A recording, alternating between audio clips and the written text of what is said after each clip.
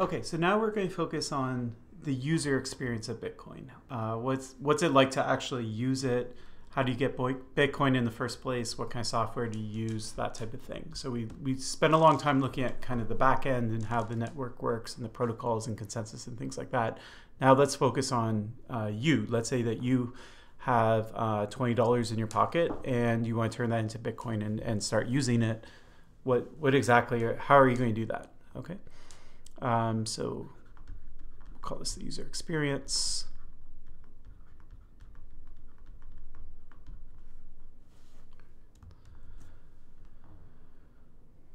Okay, so let's say that you want to use Bitcoin. The first thing you have to do is you have to get a Bitcoin address, somewhere where you can receive money. And as we know, a Bitcoin address is the hash of your public key, and so you need to have the corresponding private key as well. Otherwise, you can get an address without knowing the private key, then money will get sent to it and you won't be able to spend it. So you want to be able to spend the money, presumably, that you're receiving. So what you need is you're going to need some software that's going to generate a key pair for you, a private key and a public key, and hash of your public key, which will be your Bitcoin address. Okay. So we'll talk about the different options for a client in a second. But for now, let's just note that you'll install a client to obtain a key pair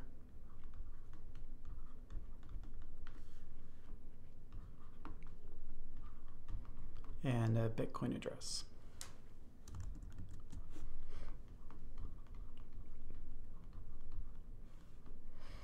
Okay.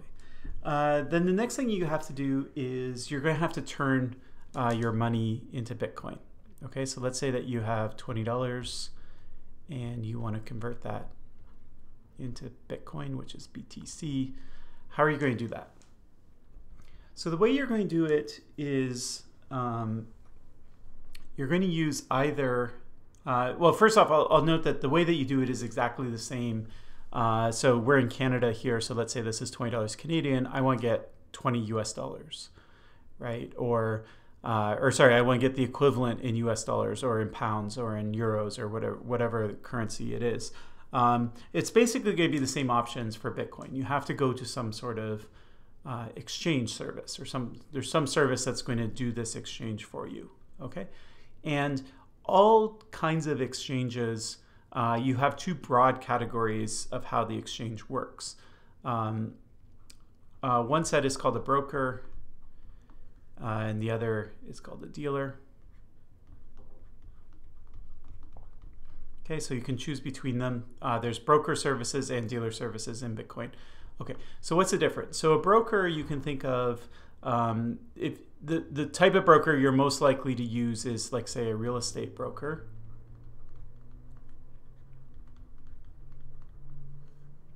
Let's contrast that with a dealer. So let's say like a car dealer. Okay. So it might seem that a real estate broker and a car dealer, they're kind of the same thing. One's in houses and one's in cars, but other than that, they're exactly the same thing. But the fact that one's called a broker and one's called a dealer actually is a significant difference. What's the difference? So in a broker, if you buy a house, the broker's arranging the trade between the buyer and the seller. But the broker doesn't own the house. They're not selling you their house, right? All they're doing is they're serving as sort of a middleman or a middle person. So they're trying to arrange that trade for you. Whereas if you go to a car dealer and you buy that car, even if it's a used car dealer, you're buying that car from the dealer themselves. Okay, that's the dealer's car. The dealer has that in their inventory. Okay, so you're buying it directly from the dealer themselves. Okay. So brokers arrange trades. Dealers will sell you from their own kind of private collection. Okay, what's the differences between them? Well, brokers, first off, let's talk about a dealer. So a dealer will be a little faster, okay, because they're selling you from their own inventory. They don't have to find you a matching counterparty. So dealers are fast. Brokers are not necessarily fast. Depends. It depends a lot on the broker and how much you're willing to pay, that type of thing. but it'll be slower.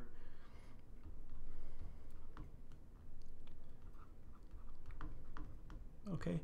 And then think about the risk. So if the dealer goes and they buy a car, and let's say that car turns out to decrease in value or something like that, then they're on the hook, okay? So they take on the risk of what they're dealing, okay? And as a consequence of risk, they tend to have a higher fee. Whereas a broker, they don't care, right? If houses go up or houses go down, it doesn't matter, right? It affects the seller, it affects the buyer, but it doesn't affect the broker. So the broker's not exposed to any risk, okay? So they're kind of riskless. And so they tend to not charge a fee that's going to insure them against the risk of what they're doing, okay? So basically you have a way that's kind of slow and cheap, and you have a way that's fast and expensive, okay? And that's like a lot of things in life. You often get that choice, okay? Okay, so let's talk about currency now. So a broker for Bitcoin is someone who's going to match buyers and sellers, okay? So it's going to match buyers and sellers. And the most common way of doing a broker is a website called an exchange. So in Canada, it might be something like Kraken. You'll create an account. Somehow you're going to have to move your $20 onto the exchange. You're going to do that with the traditional banking system. And how smooth that is depends on a lot of things. It depends on regulations in countries, and it depends on how willing bank accounts are, how cooperative they're going to be, that type of thing. Most countries, including Canada, will not let you buy Bitcoin or fund a broker account with credit cards, for example, because they view it as a risky asset, and generally you can't obtain those on credit. But anyways, there are ways. It used to be sort of, a little more crazy. I remember in the early days of Bitcoin, you would have to, kind of do these sort of weird deposits where the exchange would receive the money, but they would have no idea what account it came from because the bank wasn't giving them that information. And so you'd have to like kind of encode a secret password into the most least significant bits of your transaction. So you might send, whatever, $1,000.51 or 151 cents, and that 151 was like an encoding of the fact that it was you as opposed to someone else who was sending money to the same exchange around the same time. So it used to be really crazy. Now there's a lot more regulation in place, and exchanges have sort of worked out different ways with banks in order to make this go a little bit smoother. There still can be a lot of delays and fees and like those types of things on the banking side as opposed to the actual broker. But anyways, let's say you get your Canadian dollars, they're on the exchange website. Then that's fine. Then they have a bunch of people who also have Bitcoin on their website, and some people want to sell Bitcoin for money, and some people want to sell money for Bitcoin, and you do it just like a traditional exchange service. There's what's called an order book where people put in offers and bids, and it matches you as best as you can. We'll circle back to exchanges a little later when we talk about applications, because order books are one of the fintech solutions that in the fintech part of this course we'll look at how you might implement them on a blockchain, but we'll leave this for now. Okay, so we have the exchange website, and the most important thing with the exchange website is when your money is sitting on the exchange website, it's not sitting in your bank account. So the exchange owes it to you, but they own it. And same with your Bitcoin. So when your Bitcoin is on the exchange's website, they own the Bitcoin. So they control the signing key that corresponds to the Bitcoin. It's owed to you. So they have a liability to pay you that much. But that's a legal liability. It's not a technical one. Okay, so it's owed to you. So it's owed to the users, but it's actually held in street name, as you might say. Okay, so that's an exchange website. And depending on what price you want, you can basically, it's like a double-sided auction. So people will offer Bitcoin for a certain price, and other people will offer to buy Bitcoin at a certain price. And when those prices overlap, then it gets executed. So the amount of time it takes you depends on what you're willing to pay. Right? If you're willing to pay what's on offer today, right away, that's called a market order, then it can be as fast as a dealer.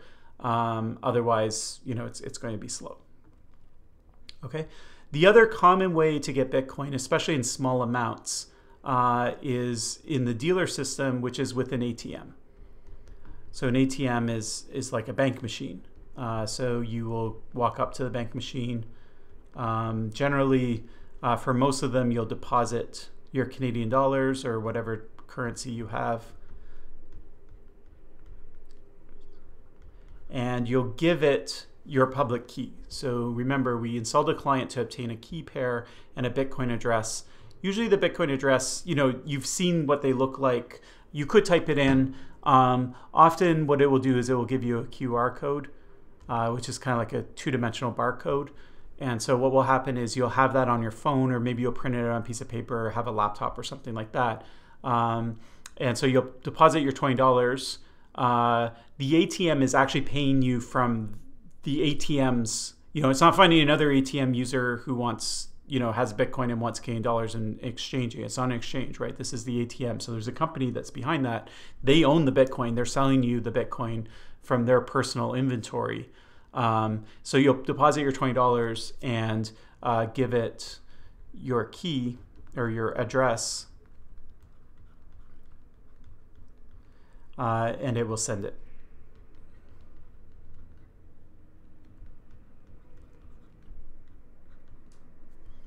So it will send BTC to the address.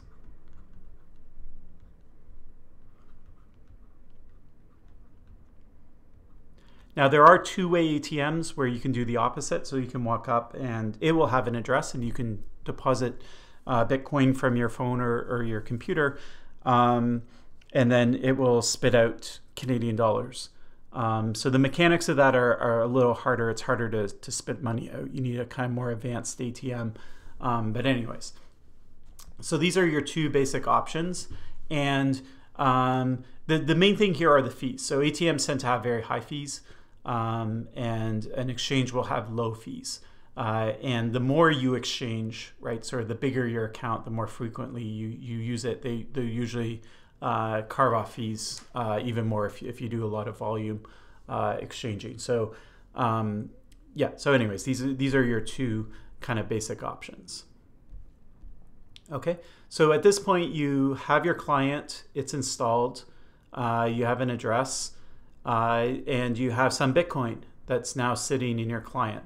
And the point is that notice that the ATM doesn't have to send the money to your, let's say your client's on your phone, doesn't have to send the money to your phone, right? It's broadcasting it to a network, and then your phone is just going and checking the blockchain to see that the balance is increased, right? Or that the Bitcoin is sitting there.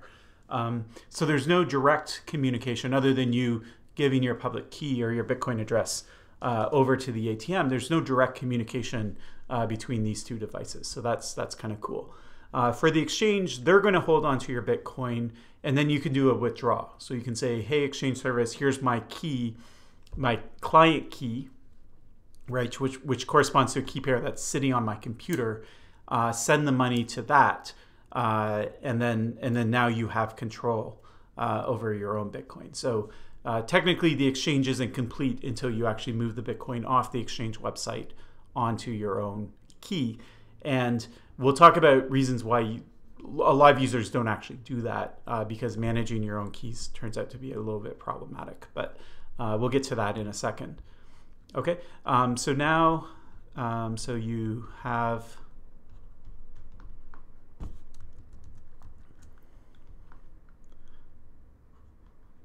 BTC in software. Then it's just like normal software to use, okay? Then you use it.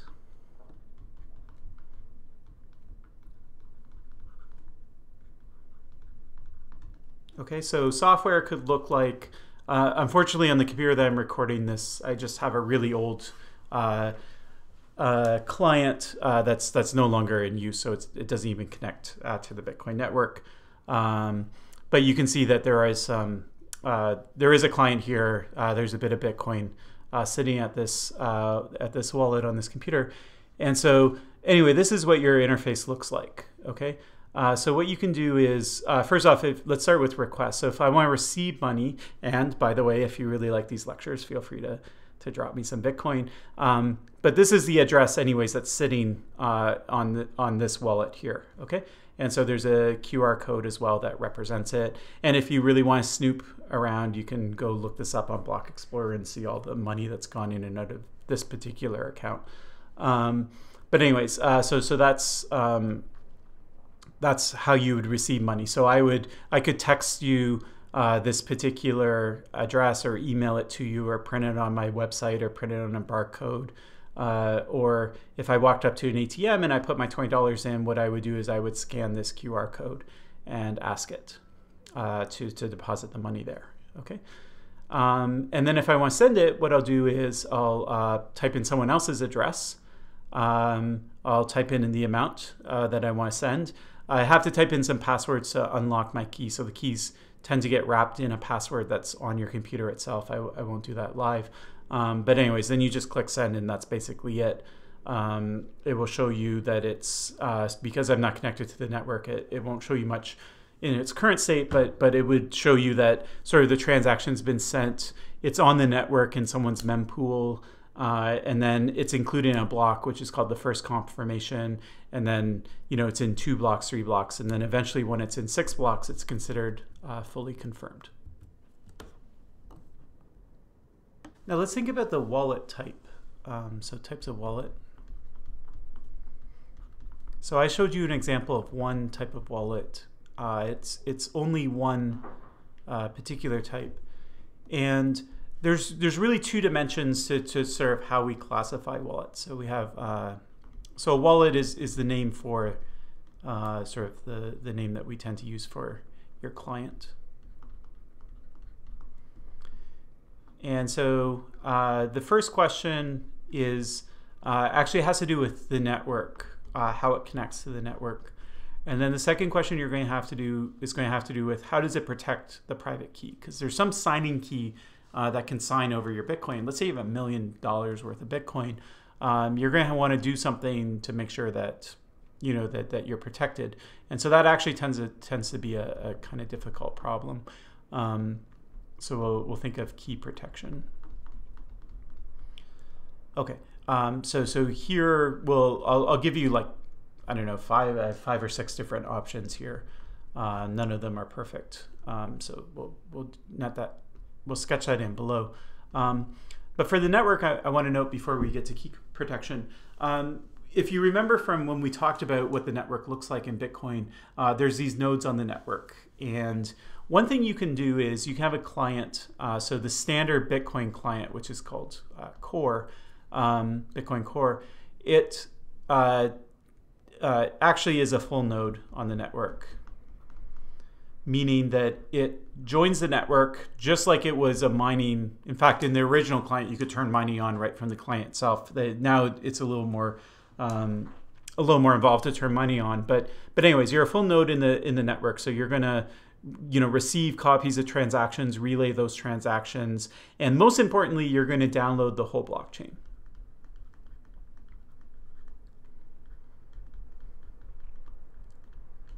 And this is very significant because now the blockchain is, I mean, by the time this is recorded, I have no idea how big it's going to be, but it depends when you listen to it. But we're talking now at this point sort of think of hundreds of gigs of memory to download the blockchain. Now, once you download it, you can parse through it and you're going to form your UTXO pool from it. So you don't have to keep it, but you do have to get it at least once to parse all the way through it.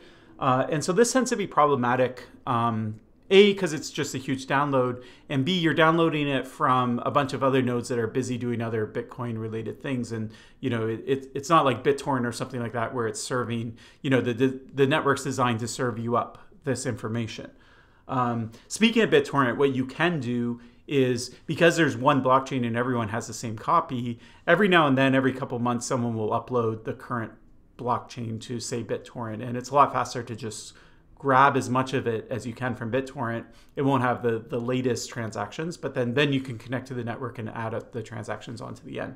But anyways, downloading this blockchain, you're talking about days. It could take days, so if you want to use Bitcoin, right now you want to go stop watching this video and set up your Bitcoin account. Do you really want to wait 2 or 3 days?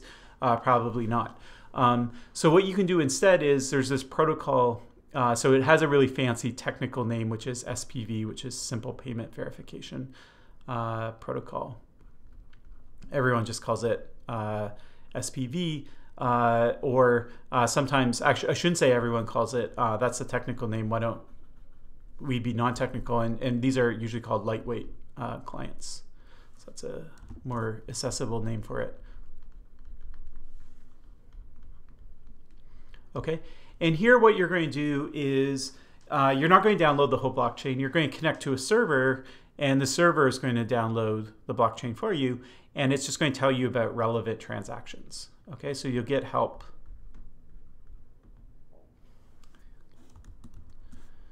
Transactions.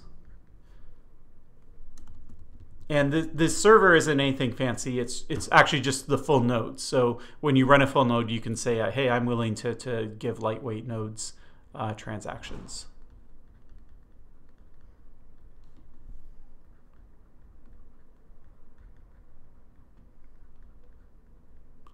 And the really cool thing, I won't walk through this, but let me just say it in words. The really, really cool thing about this is, of course, you have to trust this node to a certain extent. Right? They can start lying to you about transactions, okay? But if they lie to you, and let's say that you're trying to put a transaction through and they're going to lie to you, what you can do is you're not like totally stuck. You're not totally blind. What you can do is you can say, you know what, I'm not going to download the whole blockchain, but what I'm going to do is I'm going to download the block headers for the blockchain. And the block headers, you know that they're sort of real because they have, they're really small numbers that are solutions to a proof of work problem. Okay, so block headers aren't something you can just make up. You can't just manufacture them. For every block header, it is a hash of the previous block header. And even if you don't have all the information in that hash, you can check that sort of chain. So you can think of, instead of downloading if you think of the blockchain itself as you have the blockchain data structure. So I said I was just going to say this in words, but let's, now that I'm sort of diving into it, let's draw it out. So you have, remember, you have these sort of block headers, and they include a hash to the previous block headers. Plus, they also contain a hash of the Merkle tree, which extends downward to a set of transactions. Okay, so each of these has a Merkle root and then a whole tree that's underneath it.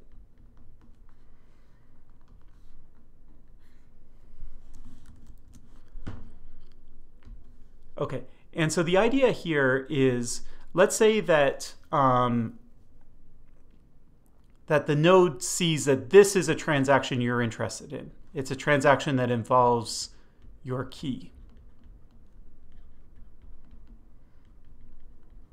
What you can do is, instead of downloading all the data in the blockchain, what you can do is you can say, okay, what I'm going to do is I'm going to get a copy of all just the block headers themselves. So that you can download, no problem, not a big deal. Okay, so you're going to get a list of all the block headers. And then when the server comes along and says, hey, there's this transaction that's relevant to you, you can say, okay, you know what, I don't want all the data, but why don't you send me the path of that transaction in the Merkle tree? And I can hash it all the way up and see that it's in this Merkle root. I can see this Merkle root is in this header.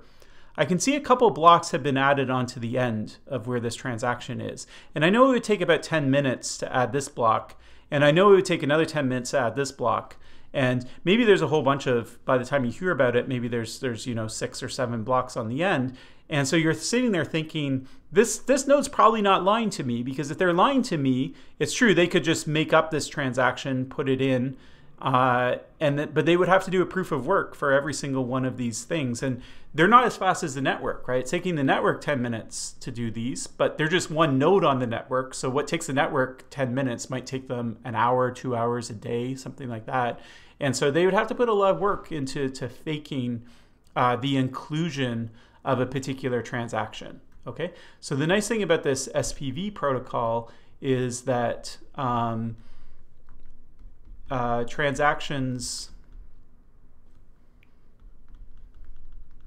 fake transactions basically can't be included. Okay, so fake transactions can't be included.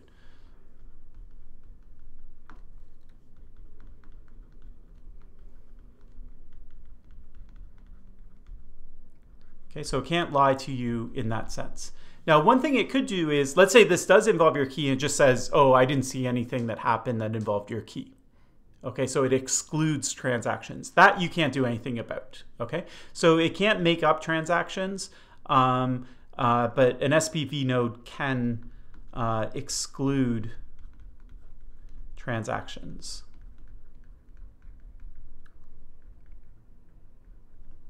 So this is SPV node. We'll call it the trust model.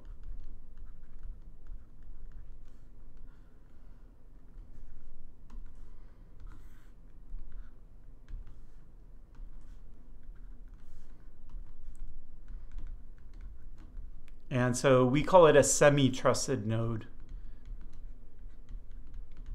And the other thing is, I mean, there's not a big incentive for it to lie to you anyways. So in general, you can use these lightweight clients, and almost everyone does. So even the client I showed you that's on my computer, it actually happens to be an SPV client. The other thing I'll note too is that, you know, I did kind of give you this mental model of using your computer for your client, and then we talked about, you know, downloading the blockchain and it taking you 3 days and using up 100 gigs or whatever the size might happen to be by the time you watch this video. But imagine doing that on your phone, right? You're not going to do that on your phone. You have way less memory on your phone. You know, it's not going to download for 3 days straight. You know, if you're not on Wi-Fi, it's going to eat up your data costs. And so basically it's a no-go on a mobile device. So SPV is used on all mobile devices. And if it's good enough for your phone, why not just use it on your computer? That's the mentality of a lot of people. So lots and lots of people run SPV clients, even if they have a full-fledged computer. Now, there are sort of people who try and encourage you to use a full node because you're contributing to the network and you're helping make the network better by relaying transactions and validating all the transactions that you see. So you're kind of adding security to the network as well. So in an ideal world, everyone would run a full node, but in a realistic world, a bunch of people are going to run lightweight nodes. Okay, now let's move on to key protection.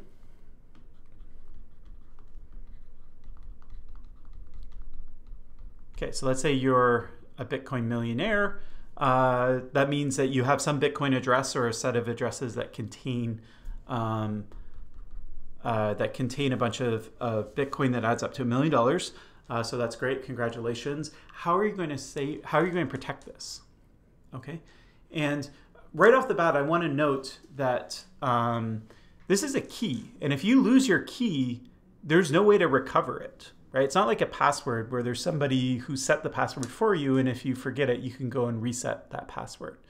Okay, so if you lose your key, you've lost your $1 million. Now, on the flip side, if someone else gains access to your key, they can move the money. And the thing about Bitcoin is because it's just a network and there's no one in charge, it's not run by a government, it's not run by a bank, there's no way, and we've seen that the blockchain has these properties where there's a consensus around a single blockchain.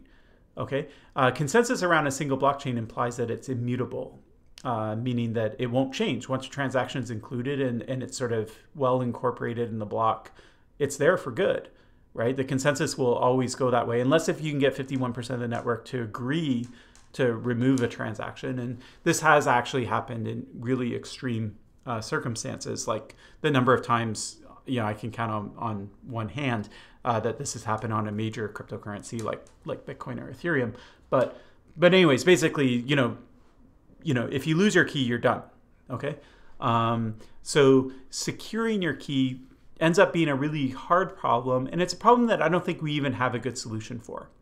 Different people, there's about 10 different things that have been proposed, and different people will do it different ways depending on how technical they want to be and certain little trade-offs that they might make between ease of use, security, how fast they want their funds, those types of things. So let me give you a bit of a lay of the land of what your options are. So by default, if you just install, like, say, a basic wallet on your phone or on your computer, what will happen is your signing key, your private key, will be in a file, which is on your computer or your device. And the common file for Bitcoin Core is called wallet.dat. Okay, so you can go into your directory and you can find that file. And they don't try to hide it, right? There's no point in hiding it because people will figure out where it is. And because you might want to back it up, they actually make it fairly accessible. So wallet.dat is, for example, what the file might be called. Okay, and if you lose this file, you lose your money. Okay. So the pros and cons of this is, well, what I just said. So if you lost, you know, if file's gone, all your money, your Bitcoin is gone too. And the other thing is, so you might say, well, let's make this file as sort of hard to find as easy to find as possible, right? We don't want to lose it, so let's make lots of copies of it, and maybe we'll put it on lots of different devices and things like that. But if you go overboard in making this accessible, right, you put it up in Dropbox, whatever the case may be, there's also a chance that it gets stolen.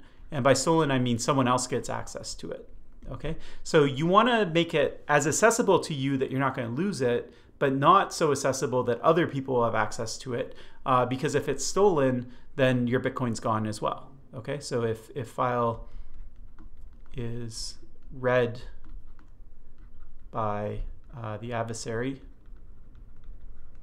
then your Bitcoin's gone anyways. Okay, malware today, you can get, it's not uncommon for typical malware to actually look in common directories for exactly this file. There's enough Bitcoin in the world that that's one thing that malware will do. So this is not science fiction. People will go, you know, you can get malware on your computer and it's going to go look for this particular file. Okay.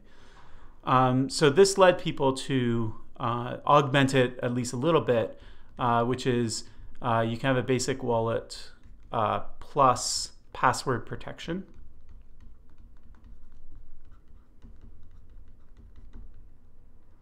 So in this case, what you're going to do is you're going to save signing key in wallet.dat and password protect it. What does it mean to password protect? I mean, you get the intuition, since this is a crypto course, usually what you're doing is you're taking your password, you're converting it into a key using something called a key derivation function, which we will talk about in a second, because that's a different way of doing this. But anyways, you sort of expand your password into a key. It doesn't add anything in terms of strength to your password. It just turns it into from one format into another format. And then once it's done that, then you encrypt the file using that password as a key. And then if you want to decrypt it, you'll just come along with your password. It will convert it into the decryption key, and then it will try and decrypt the file for you. Okay. So what's the advantage? Well, the advantage here is that if you get malware, it can steal wallet.dat, but it doesn't know your password. Okay. It can try and crack your password. So how strong this is depends on how good of a password you use. Okay. So in terms of your ability to get stolen, it's harder. Okay, so it's harder to steal. Okay, because you have to steal both. You need both. If you have the password but not the file, or if you have the file and not the password, then you can't do anything, or you'd have to spend a lot of time trying to find the other one. Okay, but there's this basic trade-off that, you know, it's not necessarily the case, but generally things that are harder to steal are easier to lose. Okay, so if you want to steal it, you have to steal both the wallet and the password. If you want to lose it, you only have to lose one of them. If you lose your wallet, you lose your Bitcoin, you know, even if you know your password. And if you lose your password without losing your wallet, then you also are out of luck. Okay, so you can lose either wallet.dat or password.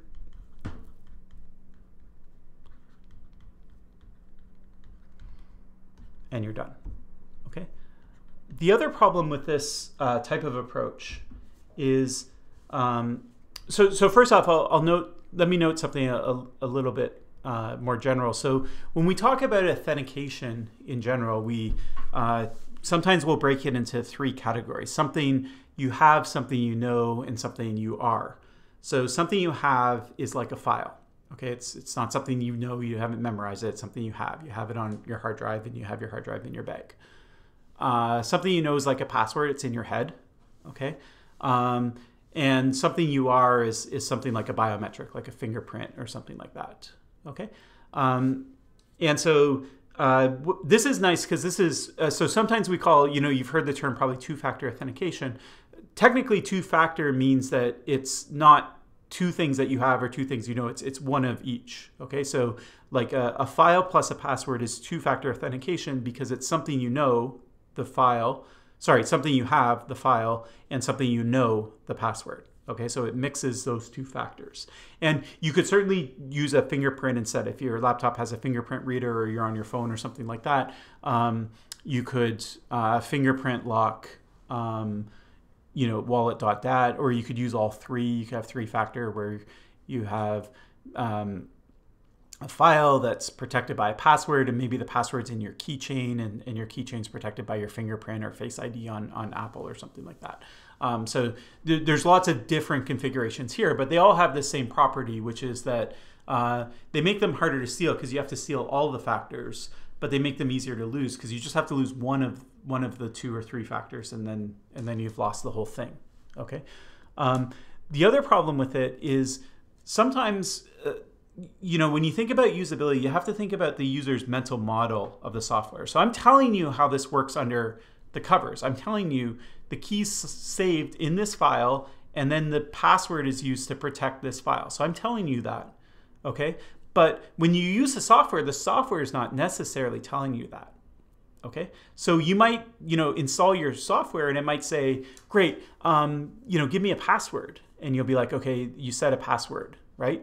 And then what you might do is you might decide, oh, I want a new laptop. And so you install your client on your new laptop, and then you install Bitcoin, and then you type your password in, and all of this, your money's not there, right? Because the password's using to protect the file, but the software, because you're so used to passwords, it doesn't tell you that the password's being used to protect the file, and so you think that the password is what's protecting your Bitcoin.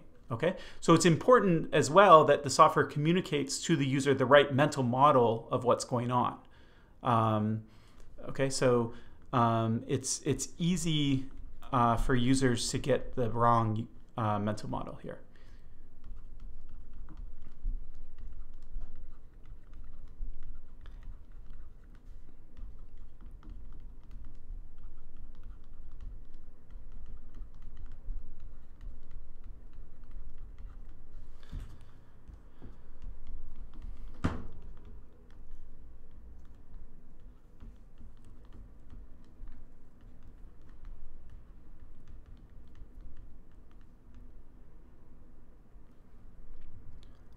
Okay, now the next thing you can do is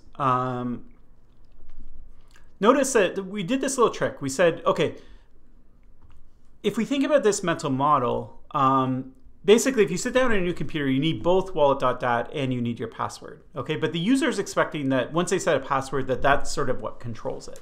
So is there any way that we can actually set up a wallet where you just need a password? Okay, that would be great. So there's one way you can do it, and notice that we've already seen the trick. So here what we said is if you want to password protect this file, what you're going to do is you're going to convert your password into a key, and you're going to use the key to encrypt wallet.dat. But what's inside wallet.dat? Well, what's inside wallet.dat is another key. So you're taking your password, turning it into a key that you're using to encrypt another key. Why don't you just turn your password into the key that you're trying to protect in the first place? Okay, so that's a sensible option. So these are sometimes called brain wallets because everything you need to create this wallet is in your brain. So it's something you know. There's no something you have at all. And so the idea with a brain wallet is you'll take a password, you'll run it through a little function which will turn it into a signing key or a Bitcoin private key. Or a set of keys, whatever. It doesn't, how you do this exactly doesn't really matter. These are sometimes called KDF, key derivation functions. We saw them earlier when we talked about hash functions, where we mentioned you might hash something 1,000 times. That was the idea of a KDF. Okay. Okay. Now notice that your signing key is only as good as your password. Okay, so your signing key, or put it a different way, it can be guessed. So normally a key is too big to be guessed, but in this case, instead of trying to guess the key, what I'll do is I'll try and guess a password. So I'll guess a password, run it through KDF, and then try that key. Then I'll try another password, run it through KDF, and try another key. Okay, so signing key can be guessed via guessing the password.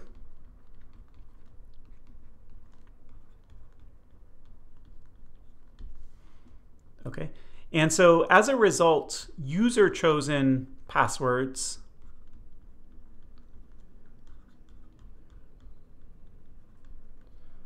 are too weak. Generally speaking, I mean, it depends on the user, but lots of people were choosing really bad passwords. And the thing about it is, once you receive money, the public key is, so remember, if you want to use this actual signing key to receive Bitcoin, what you'll do is you'll take your signing key, you'll run it through the keygen of ECDSA, you'll turn it into a public key. Let me do this in another color because I just want to emphasize that this is kind of off on the side, a little bit of a tangent here. So if you take your signing key, you run it through keygen, right? Then you get your public key, right? And from your public key, you can hash it and you can get your address. And once you use your address, so you receive money at it, then it's on the blockchain. Okay, so what people can do is they can go through the blockchain and they can say, okay, I have this address here. And what they can do is they can go all the way back to the password. And what they'll do is they'll try a common password like dog. They'll run it through the KDF, they'll get a signing key, they'll run it through keygen, get a public key, they'll run it through a hash, they'll get a Bitcoin address. Then what they'll do is they'll scrape the entire blockchain and see, hey, is there any addresses that have dog as their password? And if there is, they'll steal the money. Right? Then they'll start again with another common password, okay? And they'll go through this whole process. And so you can build up this sort of dictionary or rainbow table of passwords converted into addresses. And then what you can do is you can go on the Bitcoin blockchain and try and find things. And so there's evidence of this happening. People have published these core, password address pairs. And then if you go in the blockchain, because every transaction is public, you can see money sort of being drained out of these accounts. Now you're never sure that it's being stolen as opposed to the owner actually moving it. But anyways, there's a lot of evidence that suggests that that's exactly what's happening. Okay, so these brain wallets with user-chosen passwords, really, really bad idea. But what you can do instead, and almost all software does this now, is you can do a machine-chosen or a randomly chosen password.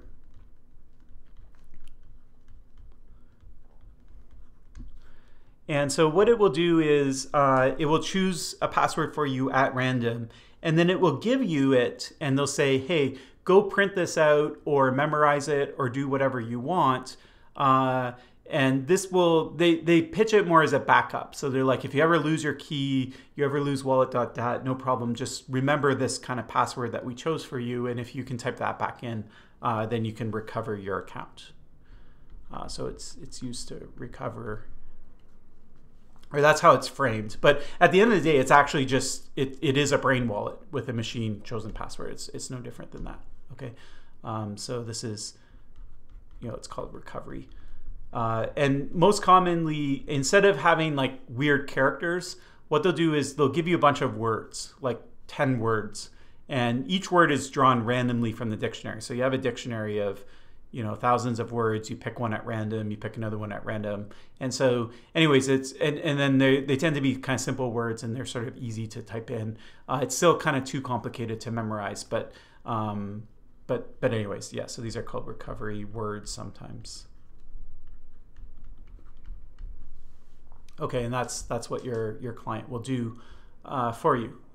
So brain wallets usually have a bad name because they're kind of synonymous with user chosen passwords, but machine chosen passwords are kind of using the same thing. Okay. Now there's another way to get a password kind of experience, and that is don't maintain the wallet yourself. So what we noted is actually, if we go way back, we said you have $20 in your pocket, you want to get some Bitcoin. One of the options is you can go to this exchange website, then they own the Bitcoin, but they owe it to you. So the exchange service in this case, they're kind of acting like a bank. You move your Bitcoin onto the exchange service, and then the exchange service just gives you a username password to log in. And if you lose your password, no problem. You just send an email or you recover your password through your email that you have registered, and it works just kind of like an online bank. Okay, and because they own the Bitcoin, they're the ones that are maintaining that wallet.dat file. Okay, so it's not your problem anymore. Now, what is your problem is if the exchange service gets hacked, which does happen also in real life, because exchange services tend to have a lot of Bitcoin, and it's a really nice target for hackers, because if they can breach the servers and steal that Bitcoin, it's as simple as stealing keys. So it's small data that you have to steal. And once you've stolen it, because Bitcoin has this sort of immutability, you can move it and it's not traceable, and it's hard to trace, and it's hard for the transaction to be reversed. There's no bank or government that's going to reverse that transaction for you. So anyway, these are the pros and cons of using what's called a web hosted wallet, or just a hosted wallet, or an exchange as a sort of example of a hosted wallet. So in this case, a web service holds the signing key for you.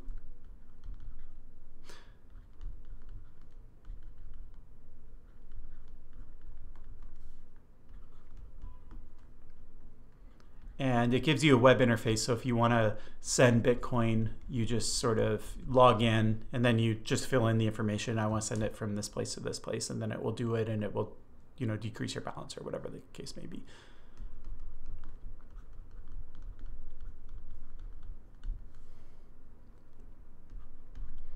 Okay, so in this case, you trust the web service fully.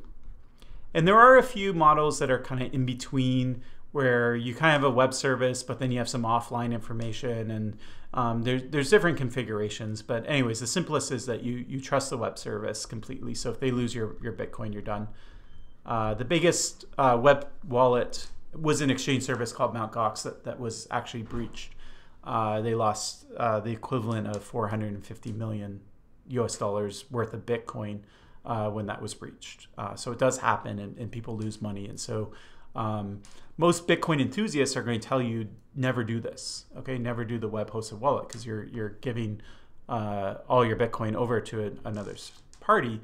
But honestly, I mean, if my parents came to me and said I want to hold Bitcoin, I'm not going to try and talk them into maintaining a wallet on their computer. I mean, it's just the usability is too hard. It's too easy for them to get some malware that's going to steal it, or lose access to it, forget your laptop on a plane or something like that, and all your Bitcoin's gone. And so from a usability perspective, actually web hosted wallets are really nice.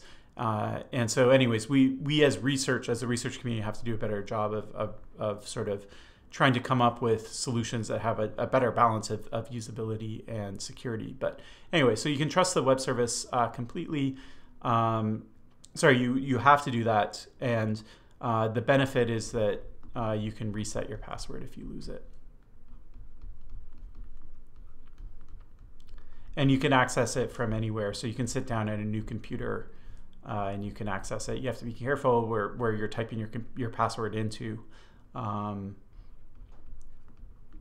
it's nice and portable in addition. Okay. There's a few other options I'll just mention sort of briefly. So one thing you might do is, whether it's your primary, so these are all wallets, and a wallet is basically a collection of two things. One is it has the key itself, and it has the ability to transact, okay? What you might do is, especially if you're just going to sit on your Bitcoin, you have $1 million Bitcoin dollars and you just want to kind of keep the key, but you don't want to use it on a day-to-day basis, then you can look at, is there a way that I can kind of store my key somewhere more in a backup format as opposed to an active format as well. So there's one thing you can do is just print it out on paper. So these are called paper wallets. So this is you can think of it as a key backup. Another thing you might do is put it on a USB stick, put a USB stick in a safety deposit box. Now they have special USB sticks that have the wallet functionality as well. So you just walk up to your computer, you sort of plug it in. There's some authentication on the device as well. There's some special hardware that makes it hard for someone who gets physical possession to extract the key without knowing the authentication details. So these are called hardware security modules or hardware tokens. There's a whole set of these. They're basically kind of like secure USB sticks. They do a little bit more, but that's how we'll leave it just for the sake of the notes. Another thing you can do is you might have a computer, you might have your Bitcoin sitting on a computer that you never connect to the internet. So there's no chance that it's going to get infected. Well, I shouldn't say there's no chance, but at least it eliminates one of the major vectors that you would get that computer infected. And so what you can do is you can kind of have one computer that's online and you can have another computer that's offline. All your Bitcoin keys are on the offline computer, and then when you want to send money, you kind of move them from one computer to the other using some mechanism like QR codes or maybe a USB stick. Of course, malware could infect a USB stick, but so this is called an air gap as well. And so some wallets, like there was one called Armory. I don't know if it's still actively developed, but it would set up this, it would give you the different wallets to install on your different devices, including online and offline pair of devices.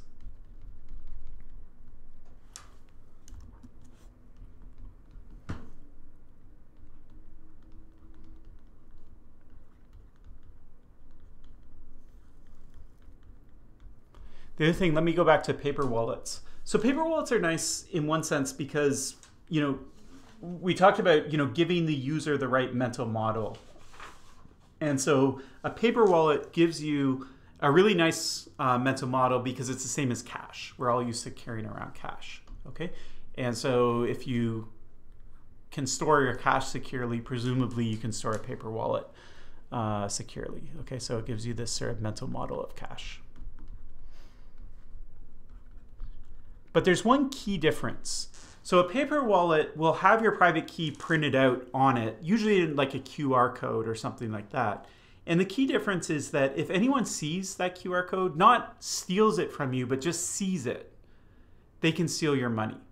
So with cash, if you walk around with cash in plain view, and say you walk past security cameras and they see a picture of the cash as you're carrying around, they can't steal that cash from you.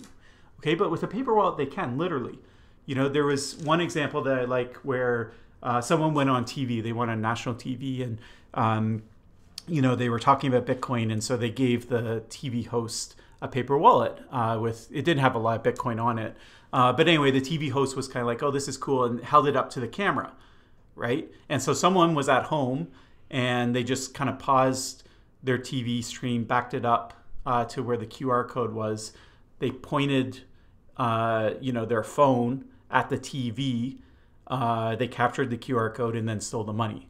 Okay, and all of that happened in, within seconds, at least that transaction was launched within seconds of it appearing on live TV. Okay, and the money was gone. And then they tweeted at the host and said, oh, I got your Bitcoin, and sort of explained how it happened and offered to give it back. And I think the host said, just keep it or whatever. But anyway, so the mental model of cash it's close but not exactly correct, and it could lead to dangerous errors if you think of it exactly like cash. Okay.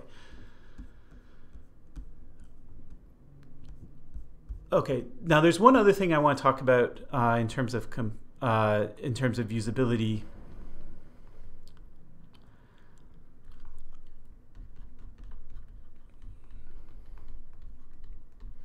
And okay, so there's one other mental model that you have probably of how the software works that's not correct that I want to sort of explain. The mental model you have is you turn your client on, it generates a private key for you, and let's say that you're going to keep it in a file that's password protected. That's great. But you also want to make a backup just in case something happens. So maybe you're going to put it on a USB stick and put this USB stick somewhere safe. Okay, then if you ever lose your computer, then you're fine. Okay. Now what happens is that what your computer does is it actually doesn't generate a single key. Okay, so the wallet looks like it generates a single key or key pair. So a public key and private key, or Bitcoin address and private signing key. Okay, but what it really does is it creates a pool of keys. So I forget where we're at in terms of it, but let's call it 100 keys. Okay, and then I don't know if you remember it, but back when we looked at Bitcoin transactions, when we looked at the detailed structure of a transaction, you saw that there was a bunch of Bitcoin coming in, and it was all coming in from different keys. And then it was being sent to also a different key. And one of that transactions looked like change. It was change that was supposed to go back to the original sender, but it was going to a different key than any of the keys that were being input into the transaction. So what's going on here? Well, what's going on here is that wallets will generate like 100 keys, and then you'll receive money at the first key, and then when you send it, you'll send it to whoever you're sending it, and then the change will come back to a different key. It will generate a fresh key, or more precisely, it will choose a fresh key from this pool of 100 keys. Okay, and then when you send money, first off, when you look at the client, it looks like all your money's sitting at that one key. It doesn't show you that there's actually 100 keys sort of under the covers.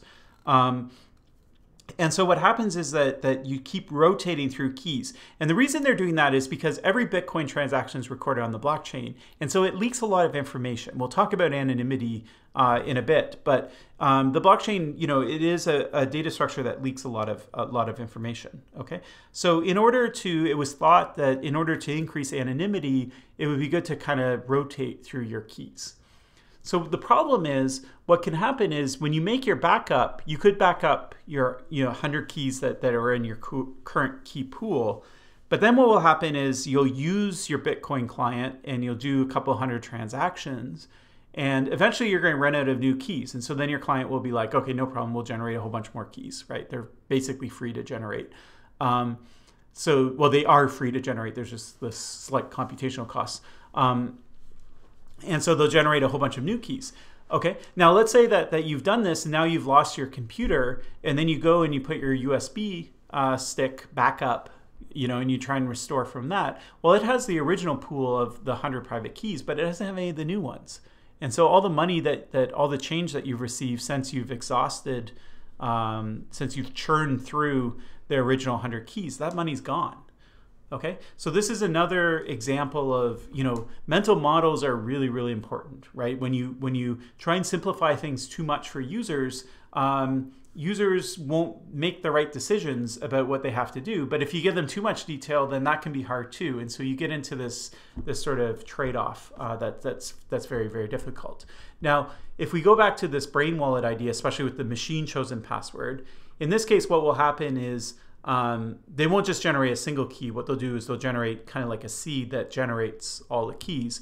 And once you run out of your 100 keys, then it will use that seed to generate the next 100, next 100, next 100. So as long as you can remember the recovery words, you can recover the seed. And as long as you can recover the seed, you can recover all the addresses, not just the ones that happened to be generated the first time you used it.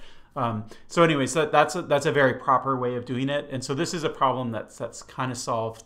But it depends a lot on what particular wallet you use. Okay, so let me just jot a few notes about this down, and then we'll move on to the next topic.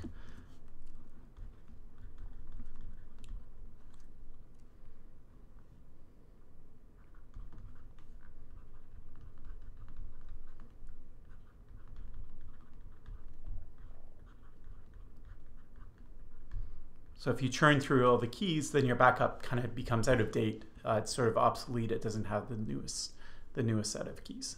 Okay, so that's just another kind of random usability issue that you have to care about.